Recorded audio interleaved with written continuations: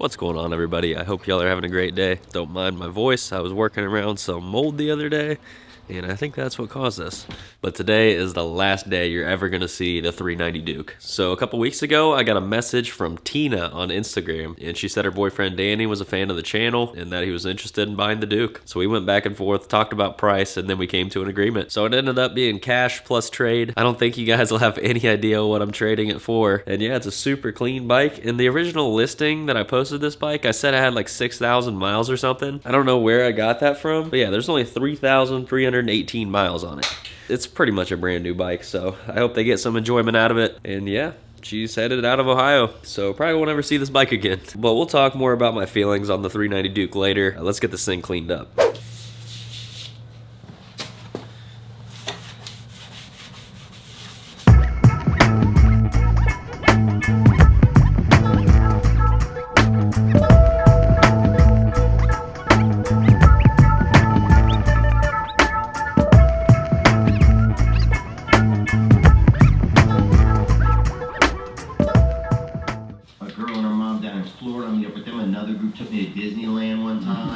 Well, other than the tires, which I can rub off on the road, the Duke's looking pretty good.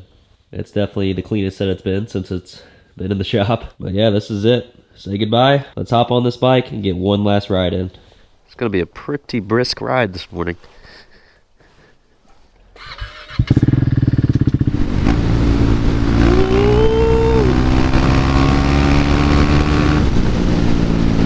Well, you guys, this is it. This is the last ride on the Duke. I am kind of sad to see it go. I really enjoyed this bike. As you guys know, I'm a firm believer in that it's fun to ride a slow bike fast. And don't get me wrong, this is a quick bike. This isn't slow by any means, but in my opinion, it really does have the perfect amount of power to have fun with, and it's usable power. That's the key.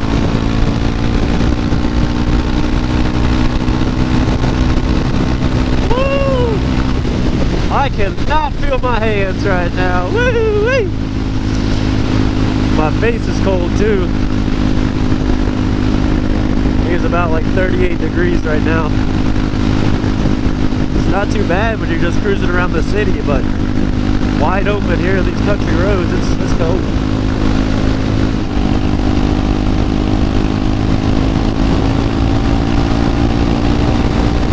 Trying to cover up my wrist right now. That's the only thing that's bothering me because it's fully exposed.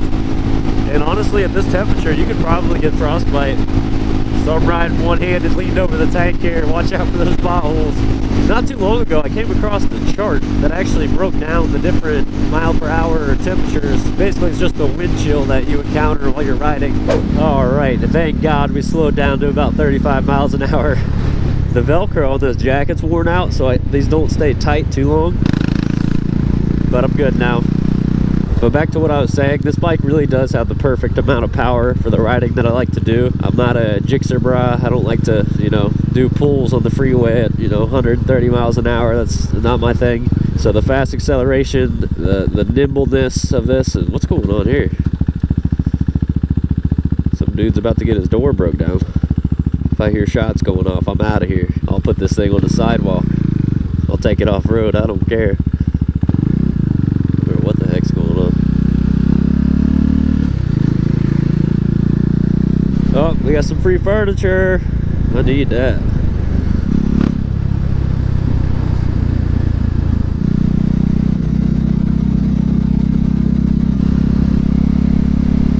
Now we just gotta wait for him to show up. Well, you guys, this is it. The van's pulling up and the Duke is goodbye.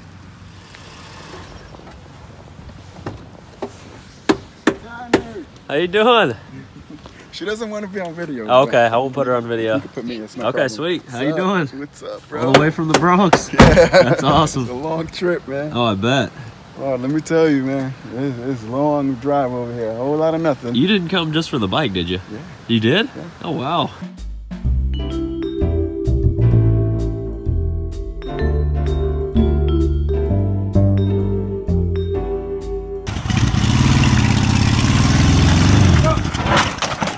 Sucker!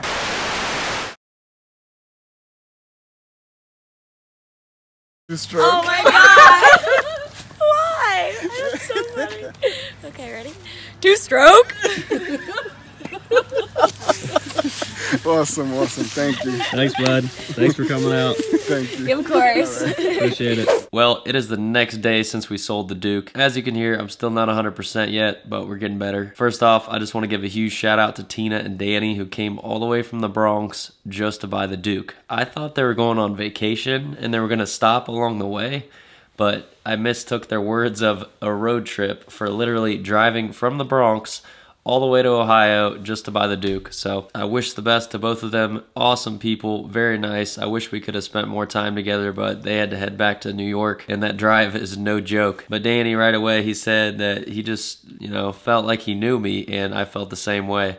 Like, we shared that common connection, and that is exactly why I enjoy doing this stuff so much, and it's so awesome to put a face to people behind the comments. But he pulled up in my dream van. He had a Ford Transit work van. It was the high top XL, had the EcoBoost. It was sweet, and that's the first time that I've got to stand in one, and I can stand up full length, no problem. I still have like 6 inches of headroom. So the newer Transits are a little bit out of my price range. I'm still looking at like the 06 or previous year Sprinter, but if I found the right deal, I would absolutely get one of the newer Transits with the EcoBoost. But back to Tina and Danny, we got to hang out for about 30 minutes while we were loading the bike up, dealing with the title and all that, and it was just awesome. They got to meet the family as well, so that was just a really cool experience. Couldn't have gone to a better home. Hopefully we'll get some updates from Danny and the 390 Duke. He also has a Gixxer 750, I believe it was, and I think he's gonna have a lot of fun on that bike. I know I sure did, Alexis did. Everybody who rode the Duke really enjoyed the bike. You guys know my feelings on the 390 Duke, so I'm not gonna get too much further into it, but my closing thoughts: it's an amazing machine. It's seriously the perfect amount of power to weight, and for the roads that we have around here and the type of riding that I do, it was the perfect bike. And who knows, maybe we'll get one in the future, maybe not. I enjoyed it. I hope he enjoys it. Thanks again, Tina and Danny. I appreciate it. That brings me to my next point. Not only did we sell it, but we traded the Duke for something else. So without further ado, we traded the 390 Duke for this.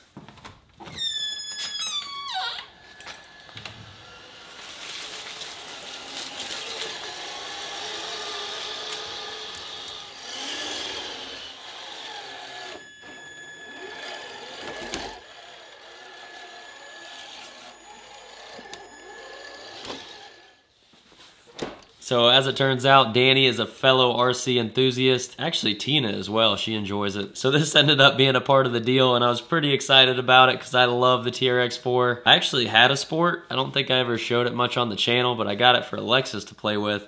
And I sold it about, I don't know, 4 or 5 months ago. And it was the blue one, so I'm happy to have the red one. Everybody seems to like the red one more. I didn't quite understand why until I saw this, and I really like it. So as you can see, he's done a few things to it. He has the rack on top. The roof rack extends the full length, and you have the different utility items on the side. You got the gas tanks, fire extinguisher, you got an axe, you got a shovel, you got a high lift jack on the other side, and I don't remember the correct name for it, but if you get stuck, they have these little plates that you use to help you get out, and it actually looks like you can use them, so we might have to find a better mounting system other than those Allens so we can play with them in the field. But also it came with 2 bumpers. The front one he already installed, and it has the headlights built in, so I think all we need now is the LEDs themselves to get everything lit up. He did not install the rear taillights yet, so we'll have to do that at some point, but he said there's a few scratches on it, and I don't see any of that. This thing looks brand new. The body's perfectly straight, and it's definitely a lot more rigid with this rack on here, and I'm a fan. I really like it. It came with a remote as well, but back when I got my X-Max, which I still haven't shown on the channel yet, drop a comment below if you want to see the video on the X-Max. But my X-Max came with a receiver that had the Traxxas link on it, so I robbed the Traxxas link out of the X-Max controller and installed it on my TRX4 Defender controller, which actually has the joystick up here to control the differentials. So I have all 3 of my RCs paired to this one remote, so it's pretty nice to only have to pick up one remote. Radio, excuse me. I'm not an RC enthusiast, by the way. I just like to play around now and then when I get bored. But it's definitely fun to have in the winter, so look forward to that. I had tons of fun playing around in the snow, especially with the light kit. Maybe we can get a scale plow to put on this thing. I'd like to get some scale bodies as well. Maybe do a Jeep Cherokee XJ like I have out there. So we just went through daylight savings, and where I'm at, it gets dark around like 5:36 right now. So we don't have much time left. I want to play with this thing. It's the perfect activity to do when I'm feeling down, so without further ado, let's get this thing outside, get some cool shots, and have a good time.